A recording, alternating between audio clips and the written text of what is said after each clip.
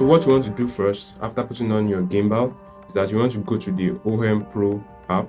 You can download this application on Google Play Store. It's available to download.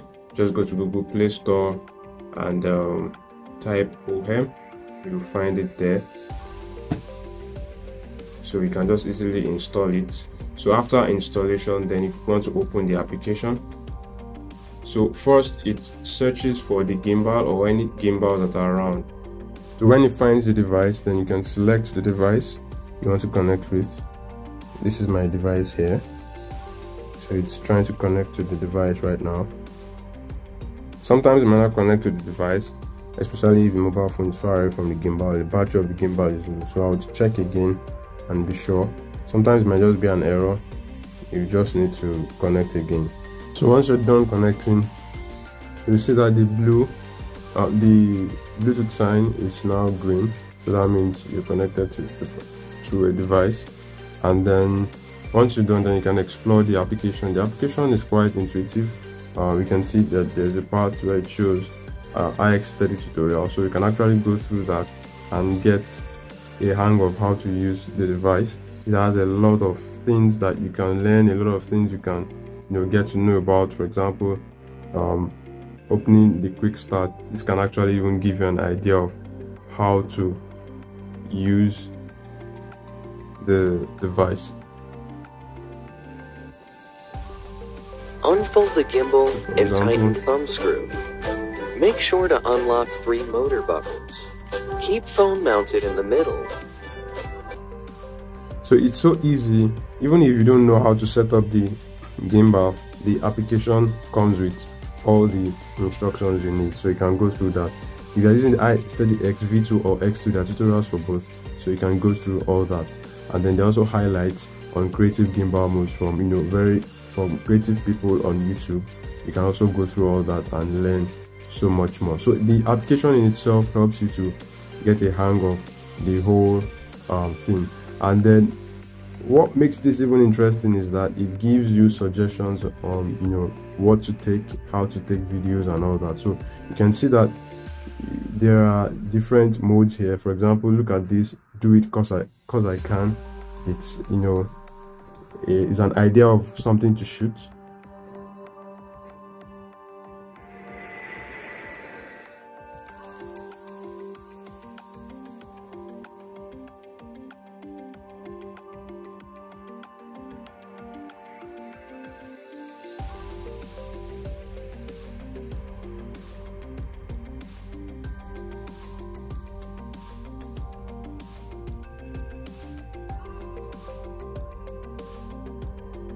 Then we have the inception mode.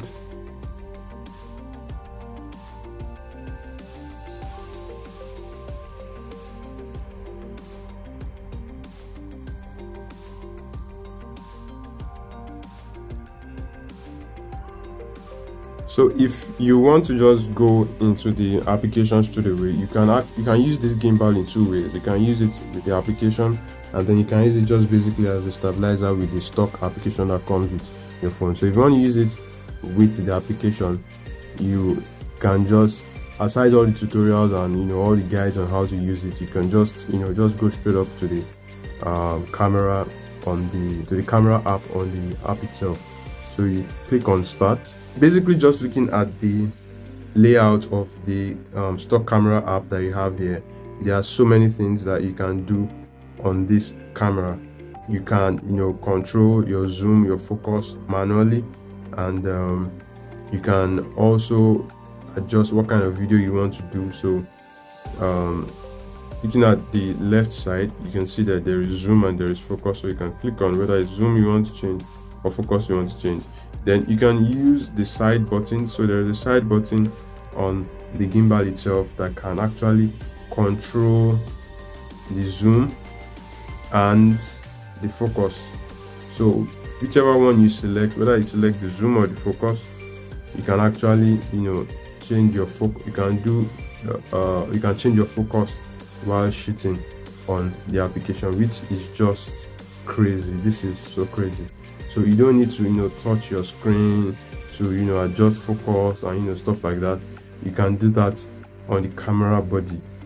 without touching your phone. You can also see that you can change it to selfie mode.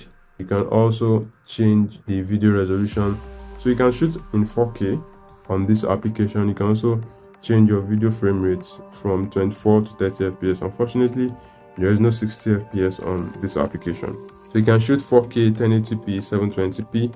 Then you can do focus tracking, so you can do human focus tracking. So if there is a face you want it to track that face. So for example, now let me go back to the selfie. So I'm doing face tracking now, and I'm moving my face to the left and to the right, and it's just tracking my face beautifully. So whether I move my face, so if you put the gimbal down, I mean, you can go do something else while the gimbal tracks you beautifully, which is a very good thing. You can also do object tracking. For example, let me go back to the main camera. So for the object tracking, you can select an object you want to track. So if you have an object in front of you and it's in focus, you click on the object tracking and then you select the range of what you want to track. So for example, now I move this phone here, I move this phone here, I move this phone here. It follows all through, tracking the object wherever I take the object to, which is really beautiful. Like, this works well. But then sometimes it doesn't do all the tracking well. For example, if I move so far away, you know, it doesn't follow it up to that point. Then I bring it back, it loses focus. So it's not all the time very accurate. Sometimes it loses focus, so you have to be aware of that. So I'm drawing the focus again so that it can track it. So sometimes you just have to move very carefully so that it doesn't lose focus on the object, but by and large it does pretty much well. So I think the version 2 of this iSteady X actually has an improvement. It has a tracker that comes with the gimbal, which actually helps with precise tracking of whatever object or face you want to track. So that's an improvement over this iSteady X. Go to the settings, you can change the photo size, you can change the layout, how you record video. If you want to do 16:9, maybe you're shooting a YouTube video, 4:3, 1:1, Instagram, and all those kind of stuff. So you can change that. You can, you know, put timer, you can add grids to help you with shooting your video. So for example, if I select a grid, I could select normal grid, I could select crisscross, I could select diagonal, whichever one. I can also change the zoom speed, the speed at which it zooms. If you select on the professional mode, what it just basically brings out is that it brings out the professional features like shutter speed, white balance, ISO, things that help you have more control over the shot, which is really good. And then you can change the lens selection, back camera, front camera, and back ultra wide camera. This application doesn't work with the telephoto camera that comes with the phone. It only works with the ultra wide, the main lens, and then the front lens. I don't know why it's not it doesn't read that, but I guess it's a software thing. And so that's that about the settings.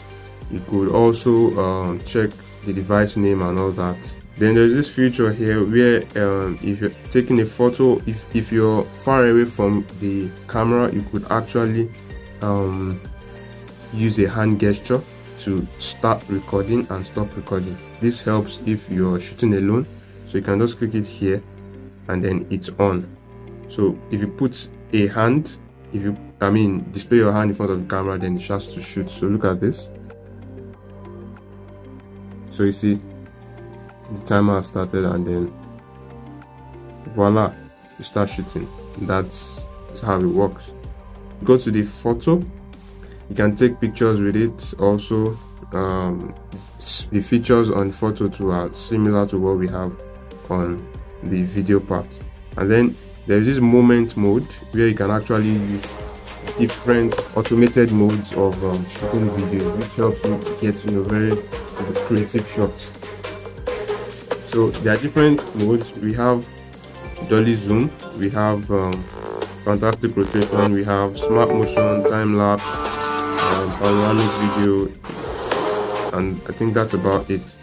And so that's about it. I'll put links in the description of different other videos you can watch, and get a full hang of how this device works. If you have any questions, you can ask in the comment section. I'll put other links to other useful videos on this gimbal, and then you can let me know what you think about this gimbal. I'll put links also in the description of where you can get this gimbal